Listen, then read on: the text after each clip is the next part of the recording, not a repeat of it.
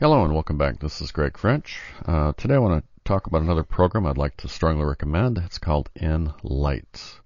Some of the features about nLite. This is a product that allows you to recreate a Windows installation disk that's custom made just for your purposes. These are some of the features. We can integrate service packs automatically into this so that you don't have to later install a service pack. We can remove components such as games, keyboards, languages, things that are not going to be needed. This can remove several hundreds of megs from your installation. Unattended setup. We can actually put the key code in here and have it do an unattended setup where you don't have to have any user intervention. Driver integration. We can integrate drivers, printer drivers or whatever.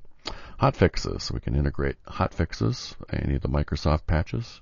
Tweaks. There's a large number of tweaks that we can put in here. Services configuration, patches, and finally we can create a bootable ISO so that we can recreate a new installation disk. This is a great little product. Strongly recommend it. Let me go to the startup screen. Here we've got Welcome to nLite. Defaults to the English language. I'm going to go ahead and click Next here. Location, it's going to ask you where is Windows XP installation files. What you need to do is take your Windows XP installation disk, go ahead and copy all the files off of that installation disk into a directory, and I named my directory Windows XP. And then I went ahead and pointed to that.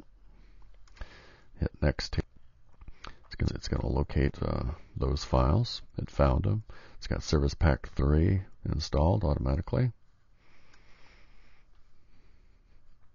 Next, it's going to say available presets. Any presets you have. Next. Now here we got the service packs. Here are the different things you can select or unselect. We can go ahead and set all here. That way we'll put all of these into our distribution here. Next. It's going to say select the service pack for integration. If there's no service pack that's come out, we can go ahead and integrate it this time. Next. Hotfixes. Any hotfixes we can add at this point. Next here is drivers. Here we can go ahead and integrate any drivers that we might have. Here is a nice selection. This is compatibility. If for some reason we're removing things, we want to make sure we don't remove things that's going to cause a problem for some of our devices. We go ahead and check this so that we can maintain the functionality of that device. Okay. Here's the big list, applications, drivers, hardware support, keyboards. I like to go ahead and, on this one, remove all the keyboards. I don't need any of the keyboards except the US keyboard. So I'll check that one. Also languages. It's going to go ahead and leave me the English language and leave me the US keyboard. Those two alone will save you a couple of hundred megs. I've stripped down my installations for my lab computers in my high school so that my installation of Windows XP is only about 1.2 gigs of data, and compressing that down, I can get that down to about 600 megabytes, and I can actually put my images on a CD, so I can use a CD to reinstall images if I need to. This helps me to make both a faster installation, and it's just easier to maintain and update.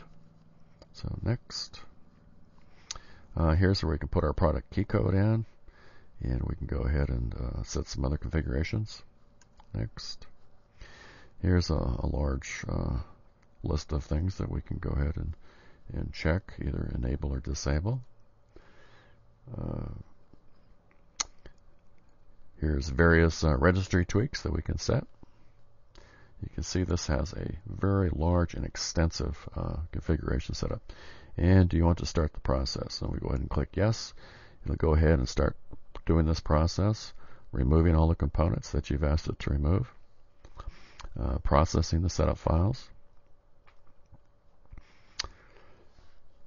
Next, it'll be integrating the drivers. So there's not any drivers to integrate. It'll get through that very quickly, and now it's finalizing.